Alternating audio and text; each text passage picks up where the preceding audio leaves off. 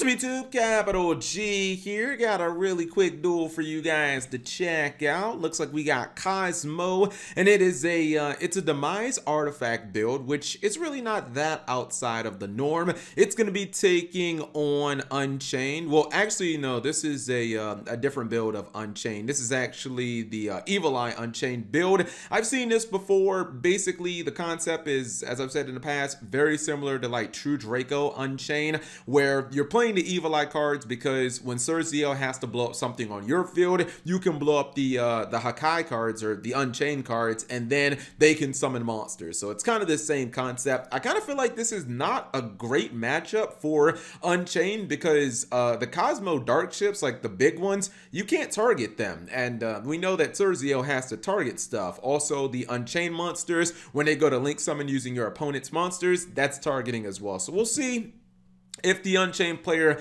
can win what I would consider a bad matchup. So Sergio is going to be the normal summon, of course, and then going to get the Selene, going to blow up one of those Unchained cards, and then go straight into the Link 2. Not bad, not bad. Going to set impermanence as well. Looks like the Cosmo player did open up with the Allure Darkness, Card of Demise, and hit a Pot of Duality. So you basically get whatever you want and draws into another Duality.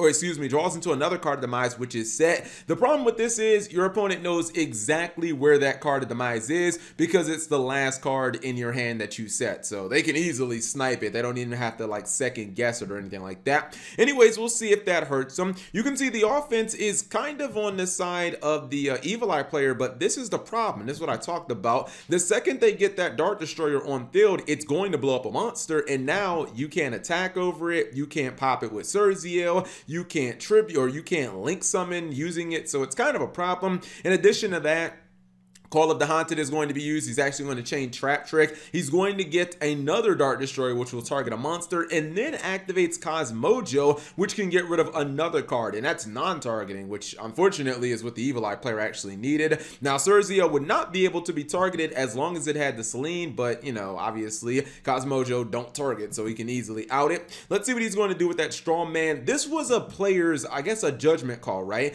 Because the thing about it is, you're in a position where game state's kind of even. I wonder if you just go ahead, because he summoned the Strong Man off of the Dart Destroyer. But my thing is, wouldn't you rather just use the Demise? Like maybe you set the Allure Darkness, you use the Demise, and you draw 3 cards. And if there's spells and traps, you're so far ahead of your opponent. When you use this Strong Man, sure, you can get a Dart Destroyer, but I feel like it's probably not worth it. You need to use the Demise at some point, and I kind of feel like the better or the quicker you use it, the better, because otherwise your opponent, you know, has a chance of answering it. He is going to go for that. It's going to be answered with impermanence. That's unfortunate because now you cannot even attempt to use the Card of Demise, since you did try to technically special summon. He ends up getting another impermanence, which could actually lock out that Strong Man again.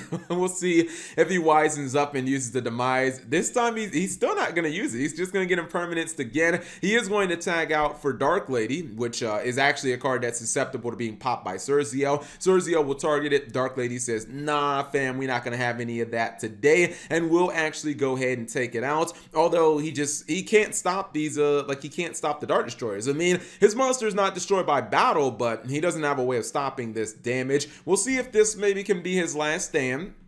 Okay, so he did top deck an Unchained card, and he is going to blow up his spell. Dark Lady is going to be used. This is interesting because he's going to destroy the Doggo, but that's just going to reborn the Link 2, and now he can actually Link Climb since he has a monster or monsters on field that can be targeted this time. The Link 3 can actually, he can Link using one of his opponent's monsters. So bye-bye Slip Rider, and now he can run over Dark Lady and pop both of the back row. Obviously, the Evil Eye Link 4, it pops during the end phase, and also if it runs over something in battle, then it gets to destroy another card because something was destroyed on the field. He unfortunately does end up hitting an artifact, which is not really relevant at this point because he's already special summoned from this extra deck a bunch of times, but it does give his opponent another monster. The interesting thing is this duel has kind of been flipped where the Evil Eye player is actually, like, they're slightly in this duel. Allure Darkness can, you know, potentially change that because they could top deck a ship and draw 2 more cards. We'll see exactly we'll see exactly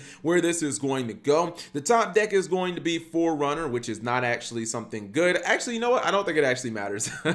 Unfortunately, yeah, it didn't matter. I totally forgot that he could just crash his Dart Destroyer into the Unchained Link 4. That means he can get Farm Girl from his deck. The Artifact Scythe is going to run over the copy of Cerzia. Will this face down? Okay, this is the one that stops spells and traps. Yeah, that wasn't going to do anything. Maybe if this card, if this card stopped monster effects, like I said it should have, he would have been all right, because he would have been able to stop the effect of the Dart Destroyer. But I guess he just really couldn't get his offense going. You know, this duel actually kind of showcases why it's important to have non-targeting removal in your deck, because if you look at this matchup, both of these decks can routinely put monsters on the field that cannot be targeted. But, you know, in this matchup, they have Cosmojo. That was kind of like the big difference in the duel, because if Cerzia would have just been able to sit there chilling in defense mode, maybe it could have been a problem. But that Cosmojo off of the trap trick was definitely clutch. Anyways, hopefully you guys enjoyed the short duel. If you did, give the video a thumbs up. Thank you guys for watching. As always, subscribe if you have not already, and turn on that notification bell for daily videos.